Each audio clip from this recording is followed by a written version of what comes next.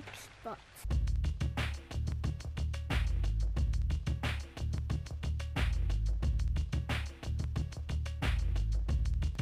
Before we start, make sure to remove the battery and the power adapter.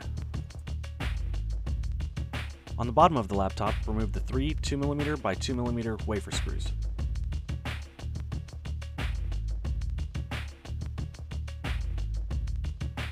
Turn the laptop over and open it up. Carefully unsnap the power button cover starting at the back. Remove the two 2.5mm by 5mm screws.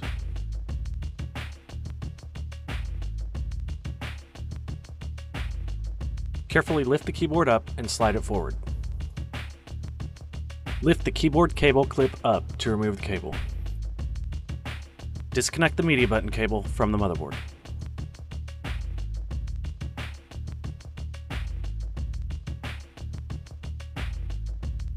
Remove the bezel by carefully unsnapping the edge and lifting it up around the screen.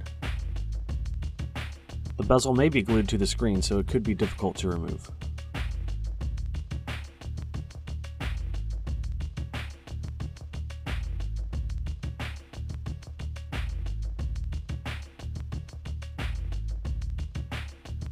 Remove the six 2.5mm by 5mm screws.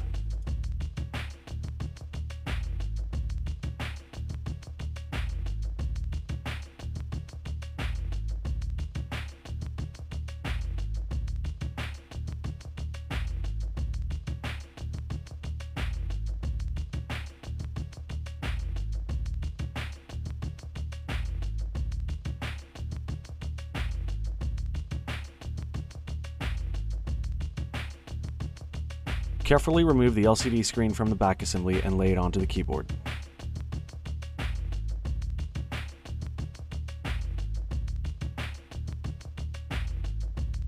Unplug the LCD cable and the inverter.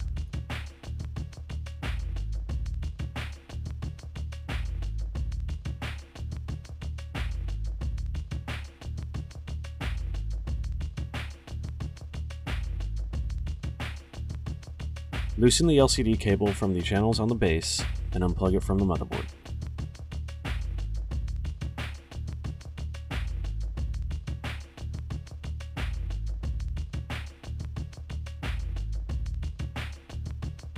Plug the LCD cable into the motherboard and reroute it through the channels on the base.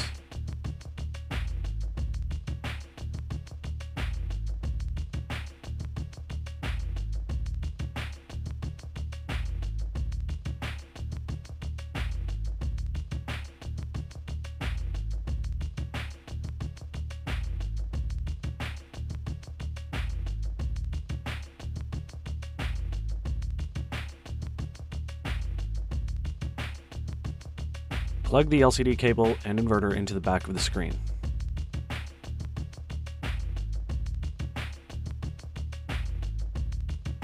Place the LCD screen into the back assembly.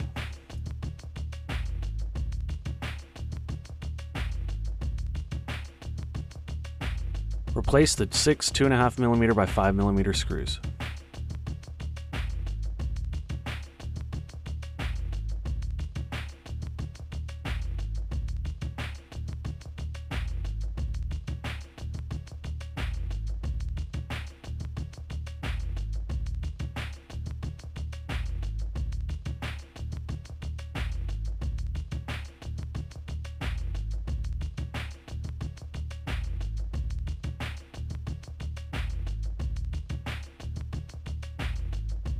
Place the bezel onto the screen, starting at the hinges, and work your way around the edges, snapping it into place.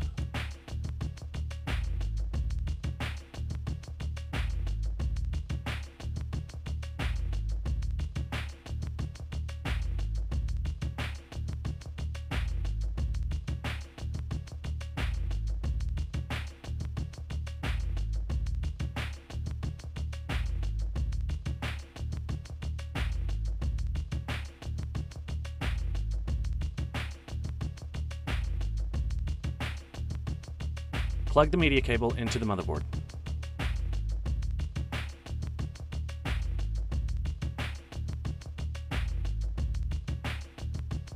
Place the keyboard cable into the connector and press the clip down.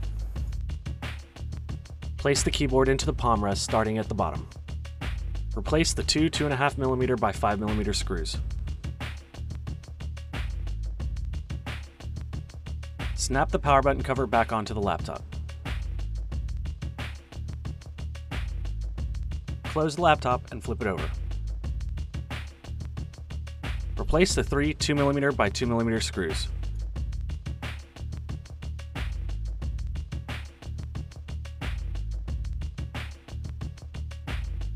Replace the battery.